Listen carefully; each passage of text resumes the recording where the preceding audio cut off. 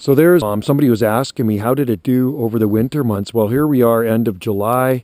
It took a little bit of a beating, but not bad. You can see the spears coming out of it, but there's definitely a little bit of frond damage on some of the lower fronds, but other than that, done well. I grew that one from seed and planted it probably just about 3 decades ago, and it's really neglected, growing in rock. And remember what I told you guys, height of a palm tree doesn't determine its age, and age doesn't determine its height. It all stems from the roots. So if it's growing in poor, dry, rocky soil that's totally neglected, it's going to grow a lot slower. So that's almost kind of like a bonsai. Mediterranean fan palm, we do have other ones in our garden.